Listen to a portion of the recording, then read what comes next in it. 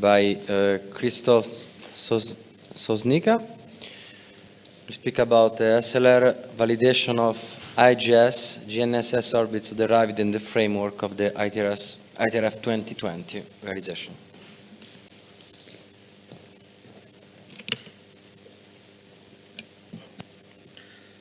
Okay, thank you for the introduction. So my talk will be about the SLR validation of GNSS orbits that were provided by the IGS in the framework of the ITRF2020 realization.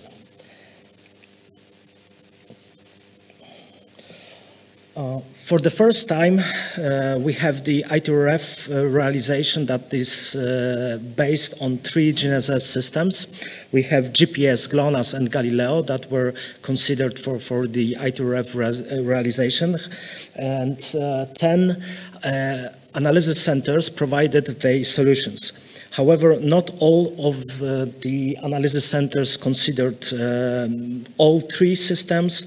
In this presentation, I'm going to concentrate only on those analysis centers that included Galileo data. So we have Center for Orbit Determination in Europe, ESA, GFZ, GRG, MIT, and Technical University Graz that provided the Galileo solutions. The different analysis centers provided solutions for different periods, and also they used different type of observations. Some of the centers used the double differences, some of them used iono-free combinations, linear combinations of 2 frequencies. Some of the analysis centers use row approaches. We have also differences in the a priori solar radiation pressure models, different empirical parameters that were estimated for the orbits, and also different handling of the stochastic pulses. And SLR is the best tool to validate different orbit models used by different IGS analysis centers. And here in this presentation, I will show the results for the individual centers as well as for the combined IGS orbits, because IGS provided also a combination of all analysis centers. In the first step, there were 2 combinations, one using the traditional global weighting algorithm for all analysis centers, and the second one which was based on satellite-specific weighting for different satellites processed by different analysis centers. And here we provide results for different types of the satellites tracked by the SLR. So we have GPS satellites, Galileo fully operational capability, Galileo Fox satellites in eccentric orbit, Galileo in orbit validation satellites, GLONASS M, M+, and GLONASS K satellites. SLR observations to GNSS orbits provide the information mostly on the radial component. If we decompose the SLR observations, about 96% of the SLR residuals is related to the radial component. We have a small contribution from the along track and cross track at the level of 2%, with a small exception of 2 Galileo in eccentric orbits, when we can recover a bit more information about the along track component. Most of the observations were provided to Galileo satellites. Here we have the increasing number of Galileo satellites tracked by the SLR stations, and also GLONASS satellites. 2 GPS satellites in this period between 2013 and 2020 were sporadically observed, because these satellites were activated only for very short periods. Here we have already the results of the SLR residuals to different satellite types. So we have 2 GPS satellites, Galileo in orbit validation satellites, Galileo Fox satellites, GLONASS M, GLONASS K, and we see a positive bias for GLONASS M+, which should be in principle more or less the same as GLONASS M, but SLR residuals clearly show that the construction of the satellites or some antenna offsets should be different for the latest versions of the GLONASS M satellites. So we can group satellites into the types, and we can analyze the SLR residuals for different groups of the satellites. And here we have the validation using the global weighting and satellite-specific weighting. It turned out that the difference is minor between these two approaches. So finally, the decision was that the official product of the IGS for the orbits will be based on the satellite-specific weighting. We have slightly better statistics for Galileo IOF satellites. And nevertheless, the standard deviation of SLR residuals is at the level of 25, 30, 35 millimeters if we take into account all systems. To investigate some systematics in the orbits, we typically take into account the satellite Sun-Earth geometry. So we analyze the SLR residuals as the function of the beta angle. This is the elevation of the Sun above the orbital plane. Delta U, which is the argument of latitude of the satellite with respect to the argument of the latitude of the Sun, and elongation angle of the satellite with respect to the Sun position.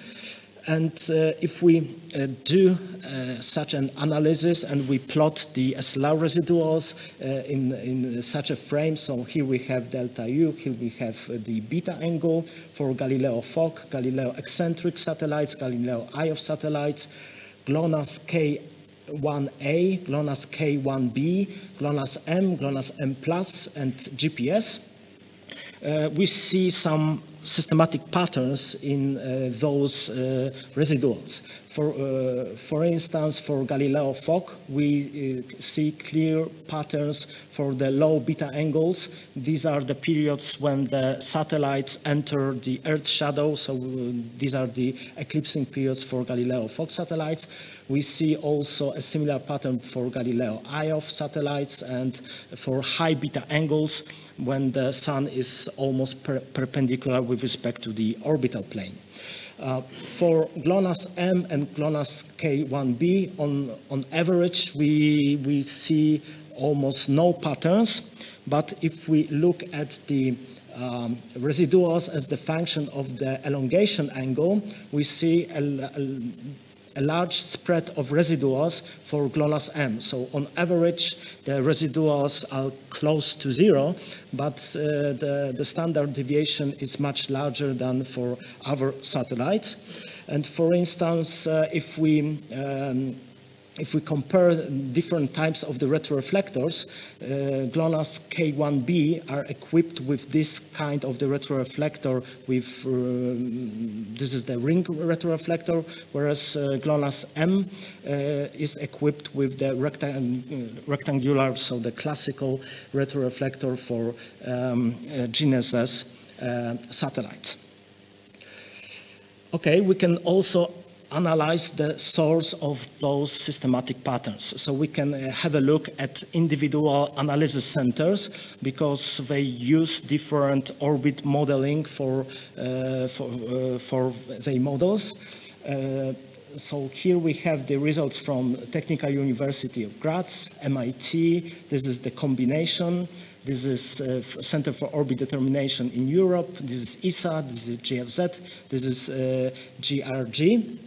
And we see, for instance, that ESA and TU Graz have no issues with the eclipsing periods for Galileo fully operational capability satellites.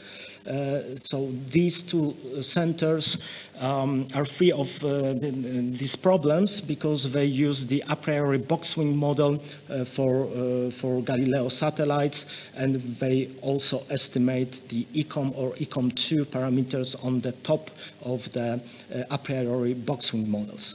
All other centers have larger or smaller issues with the eclipsing periods, so the combination is also affected by all other analysis centers, so we have a leakage of these systematic patterns into the combination.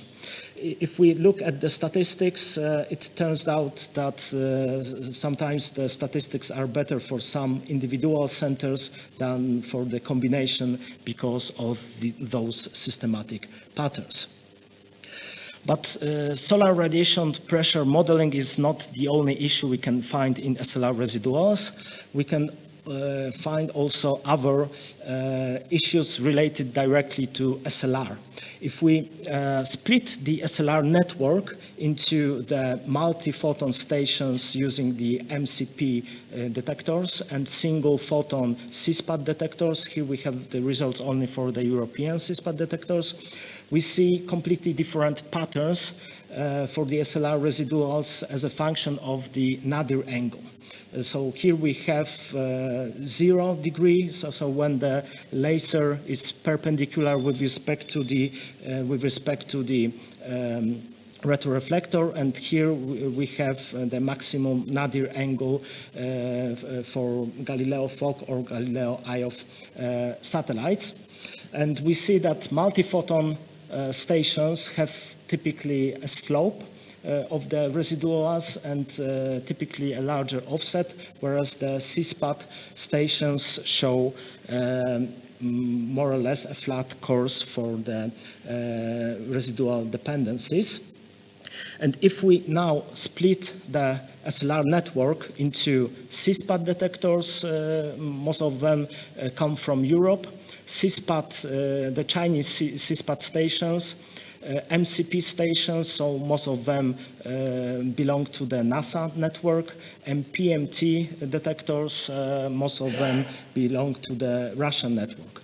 And if we analyze the mean offsets for different types of the detectors, we can find the differences at the level of 30 millimeters, so even larger than the standard deviation of the results. For instance, for Galileo FOC satellites, we obtain completely different results for different types of the detectors, and the same we have for instance, for the GPS satellites, etc.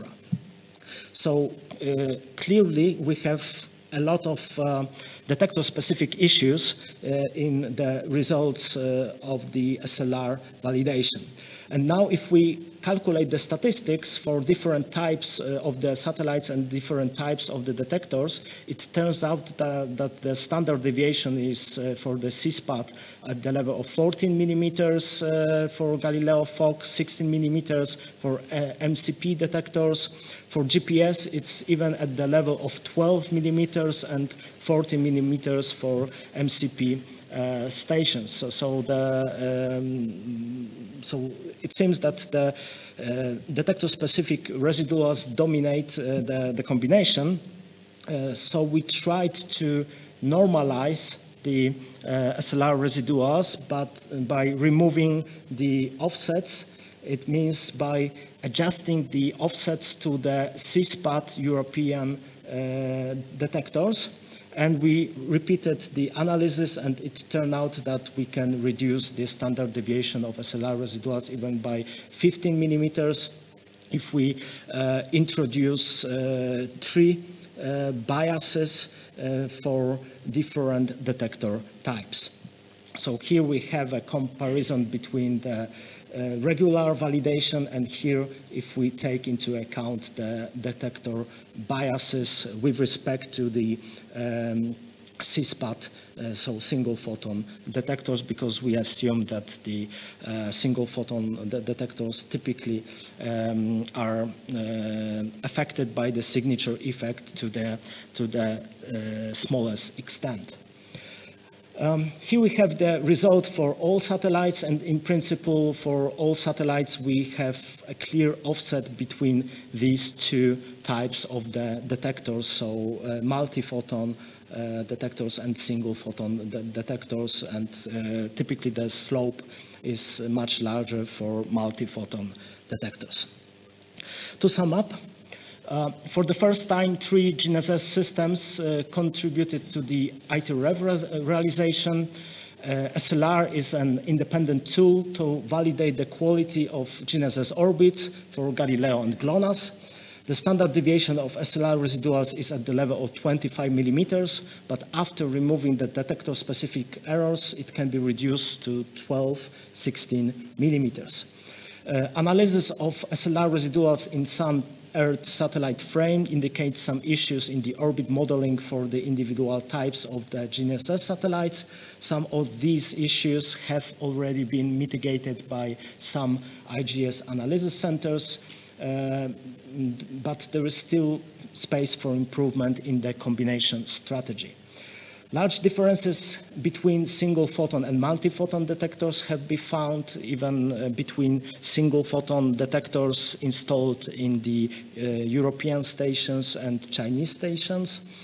There are only minor differences between the two delivered sets of combined solutions, which differ in terms of the weighting strategy. Satellite-specific weighting is the official IGS product. In the future steps, GPS and BeiDou satellites should be equipped with the SLR retroreflectors and tracked by the SLR stations to provide information on orbit modeling issues. Otherwise, it's extremely difficult to say which orbit modeling approach is better and which performs worse. We can only compare the results between different analysis centers. Also, GNSS allows for the collocation in space, so it should be considered for the future ITRF realizations, and also the combination of SLR and GNSS should be considered for GNSS orbit determination. Why? Here we have an example. So if we use just the ECO models on the empirical orbit model for Galileo, FOC, and IOF satellites, we have this pattern for the eclipsing periods and also a pattern, systematic pattern for the high beta angles for the IOF satellites. If we use the a priori box-wing model, then the eclipsing pattern almost disappears, almost completely disappears, but we still have the pattern for the high beta angles. And now, if we combine microwave GNSS plus SLR observations, we almost reduce all patterns that are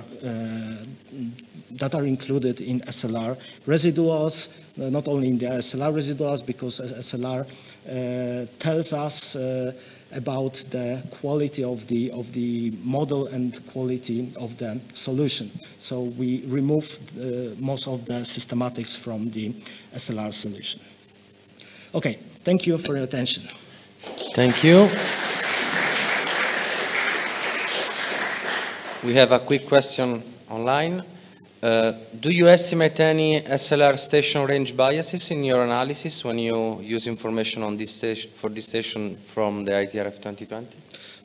No, in this analysis we didn't estimate any range biases. No parameters were estimated. We looked into the pure residuals as provided by the SLR stations. SLR observations. So these were the observed minus computed residuals.